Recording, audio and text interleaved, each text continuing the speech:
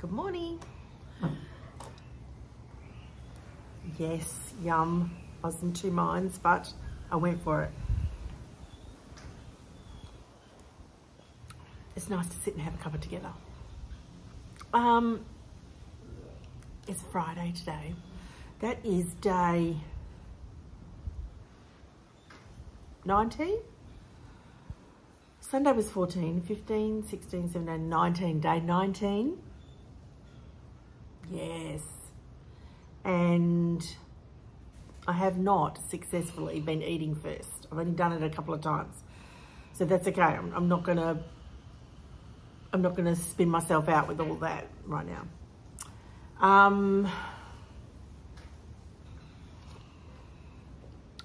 You know what's interesting about yesterday is that I ate really beef yesterday. Wow. And that's it. I ate twice, and I don't even remember food being a thing yesterday, apart from the amazing smoker. I made the poor man's ribeye yesterday. I did a smoked chuck eye after I sous vide it for 24 hours. I'll tell you about that in a minute. So, what did I eat? It's a little bit uneventful. I got 9.5 hours sleep on Wednesday night because I'm doing Thursday's vlog, right? Day 18. This is the vlog for day 18. 9.5 hours sleep. That was solid. Solid. All right, so coffee in the morning. I was feeling high yesterday. I was so upbeat. I'm like, what is going on with you, Martine? It was, and it lasted probably until the afternoon. So if I got up at, what time did I get up? 7:40. I got up late. That's late for me. Probably 5 hours. It lasted about 5 hours. I thought that was pretty cool. But I had a real tummy, lots of, in the bathroom yesterday, lots of liquid. So I ended up taking a bit of charcoal, some activated charcoal, just to help my tummy because it was starting to hurt, like it was not good. And I had very strong cravings in the afternoon, like so strong I was just thinking of ways of what I could have. Can I make an ice cream? What carnivore dessert can I have? What? Oh my gosh, my brain was running through it. I went onto YouTube and I think I put one search in. Did I put one search in carnivore ice cream? And then I went, no, I'm not going down this rabbit hole. No. So I closed that down. I've actually got an order coming today. I'm very excited from Dirty Clean Food. There was a couple of pieces of meat. I'm not going to tell you about them yet. I'm going to do a video on that were like half price. And I'm like, but it's bulk. That's the only way I could get it. Otherwise, you know, you're paying $30 for 500 grams of good steak. You're like, that's not in my budget right now. So anyway, it was half price and it was equivalent to, if not a tiny bit cheaper than the beef shed where I go. And none of that is grass-fed, grass-finished. And this stuff is on Dirty Clean Foods. So I put in an order and it's arriving today. Anyway, why did I get off track to that? Look, it's done it again. There's been an update installed in my Remarkable. That's why it keeps shoving me out. But I'm just going to go back in. I will deal with that after this. Really strong cravings. Yeah, I was looking for food. Then I stopped looking for food and I got focused. That's what I was telling you. And so then I decided, no, I'm not going to Google all the sweet things. I am going to work out how to cut up these 2 pieces of meat that I've got, 2 big pieces of meat, and the other little thing, which I'll tell you about in the next video. So I did that. Let me just check my notes. Then during the day, I think around lunchtime it was, maybe, yeah, probably lunchtime, I got myself some beef And that was the roast that I cooked the day before in the Instant Pot. I don't know if I'm going to do it that way again. I think I'm thinking I might sous vide it, slice it and sous vide it, the blade roast. Anyway, it's amazing when you learn about bigger cuts of meat, what possibilities there are. So, anyway, it was delicious. And you know what? I don't know what it is about beef, but when I eat beef, I'm like, okay, I don't want anything else. All right, beef, hollandaise sauce and sheep's feta. That was really my meal for the day until, wait for it, I had put those sous vide chucks in. Now, I'm sure I mentioned them yesterday, but my husband found them. They're pretty thin. They're not as thick as you can get in the US, that I've seen on the videos from the US, but they were still good. They were still good. Good enough for me to pop them both in a bag. There was 2. He got me 3, but he kept the 3rd one for himself. He was going to make a curry. But those 2, put them in 24 hours. That was the deal on those, 24 hours at 55 degrees Celsius. And then I put them on the fire. Pit Boss. Wow. I'll show you some footage while I'm talking of the fire, which is always special. They obviously just looked brown, not grey, which was nice. They didn't, from the sous vide, obviously meat just doesn't look, it's not pink anymore, right? And it's not seared, so it doesn't have all the caramelization, so it's some other color, right? So that doesn't look great, but, and I took quite a bit of footage before I flipped it, which I should have done the footage after I flipped it, the majority of it, because it just has all the color that it should, that it deserves to be seen in that light, because it was phenomenal. Phenomenal. I've never done this before. I've never had it. I've just seen it on YouTube a lot. And my husband was like, I made him a special one as well, as I just said, because he decided he wanted to have his piece of chuck and he didn't want to make it curry. So I said, look, it's a stewing meat. You have to cook it low and slow, or Instant Pot, which, look, I've never seen a video on that, but I'm sure it works, and it worked. I just did 15 minutes in the Instant Pot, got it tender, and then he wanted it in slices in the air fryer, because this Ninja Foodie Grill XL is amazing, amazing. We like crunchy things, Paul and I, so. Anyway, I digress. I said to him, like, do you want something? He goes, no, I think I'll be fine. And then when he saw it, he went, can I have some? I went, sure. So anyway, we both loved that. He went back for seconds. I had what you'll see. I'll show you what I had for dinner. And then about an hour later, I just wanted a bit more. So I had, and I forgot to video the second portion I had, which was half the size of the first. But that's what I had. It was, oh my gosh, it was next level. If any of you are wondering about doing it, just do it. If there's, and even any Aussies watching, you have got to try this. This is amazing. You know, I learnt it from, you know, people in the US, but look, I'm sure Aussies have been doing it for years. Maybe no one does a YouTube on it, you know, who knows? Anyway, let's get back to it.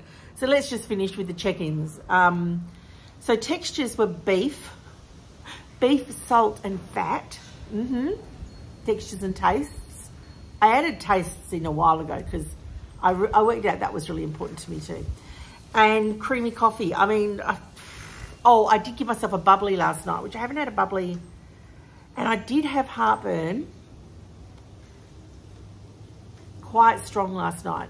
Interesting, because I had the bubbly yesterday. I haven't had any sparkling for a few days. I won't know for sure until I don't have coffee for a week, and, you know, just this, and I don't have the odd random sheep's feta. I mean, they're the things. But again, I'm not putting all that pressure on myself right now. The golden rule is 0 carb for me, right? And carnivore is the way to do that. I do love ketovore, but I'm not doing that right now. I'm doing carnivore. Right, cravings are very strong. Emotional grind, no, but I was very high in the morning till about 1. I was sure there was serotonin, dopamine, is it oxytocin? All the hormones were going, yes! I was loving it, loving life yesterday. The toilet we've talked about, heartburn we've talked about, tummy cramps, this was bad. I had some activated charcoal, pain, back pain, knee pain, walking and mobility. Oh, look, I put them all together because they're all linked and they all have causation for each other. Yesterday, I mean, look, most days it's, you know, a 4 or a 5. Yesterday it wasn't too bad. Maybe a 3. Yeah, let's put it at that. And yes, a short walk for sure. So that is my check-in for day, I have to keep reminding myself because I do it the morning after, you know, I just have to think. Day 18, Thursday, day 18. So it's little girl day today. Today's Friday, and let me just put my pen away. And it's little girl day. I'm excited, can't wait. To see what she's learned, what else she's saying. She's just incredible, this child. She understands things that you just wouldn't think a 4-year-old could understand. So it's always fun times with her. And I think tomorrow I want to talk to you about VSG, because I've also had VSG, vertical sleeve gastrectomy. I had it 3 years ago, just over 3 years ago.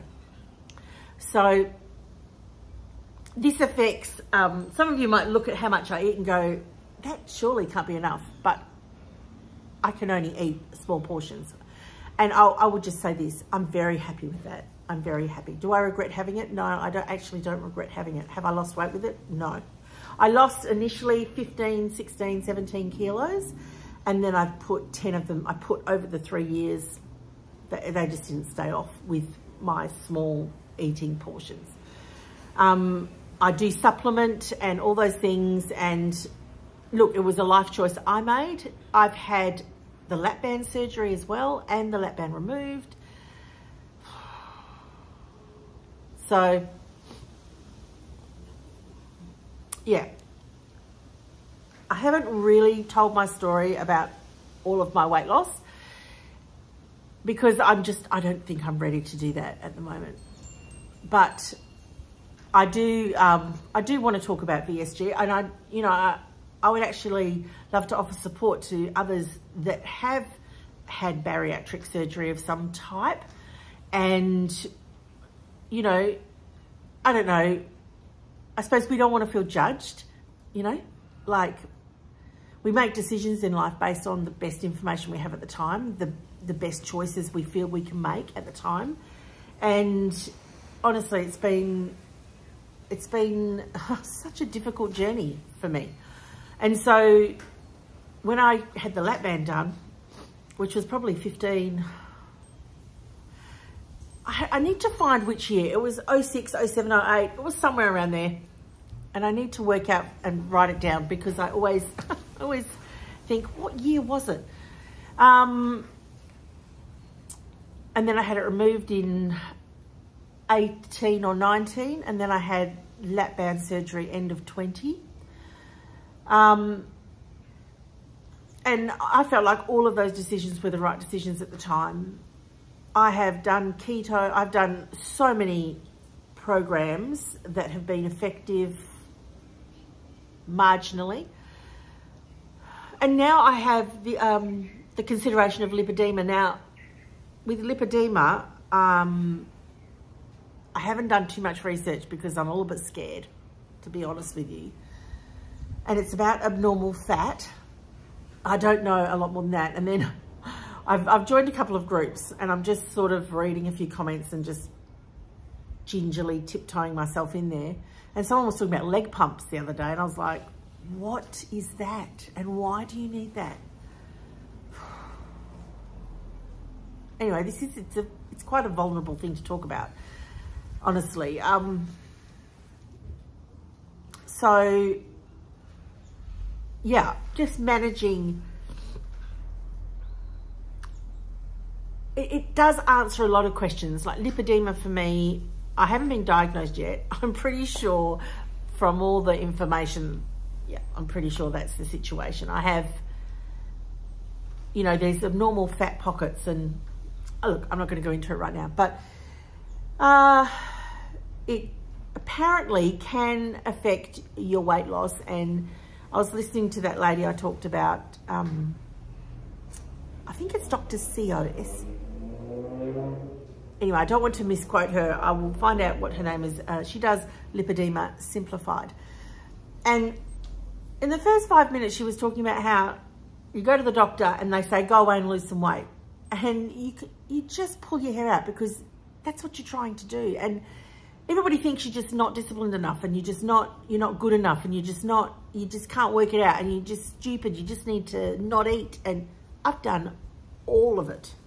I've done all of it, and I've had surgeries. Anyway, I'm hesitant to say this is a solution, because life has taught me. I'm in my 50s now, and life has taught me, after 40 years of dieting and all the things, life has taught me that there is never just one solution. There just isn't.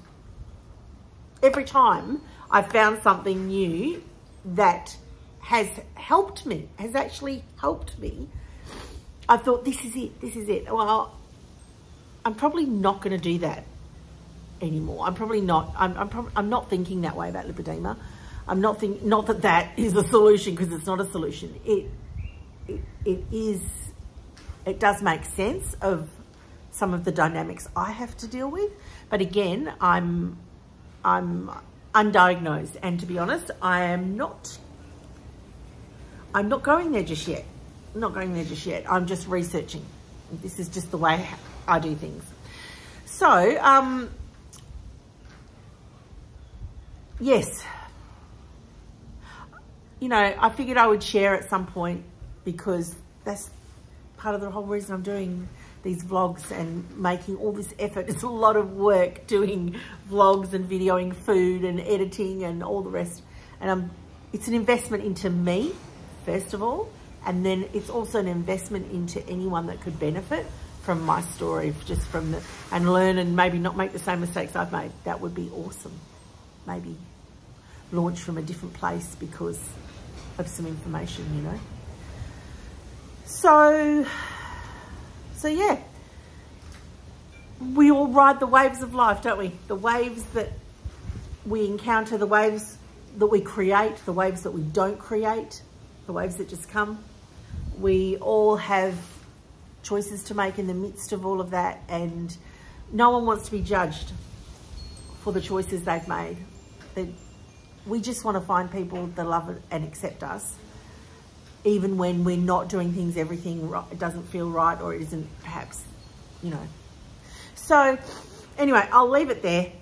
I will talk about VSG surgery again, bariatric surgeries. Ooh, I don't like the sound of that, but that's the reality for my life. The new space of lipedema, just discovering that.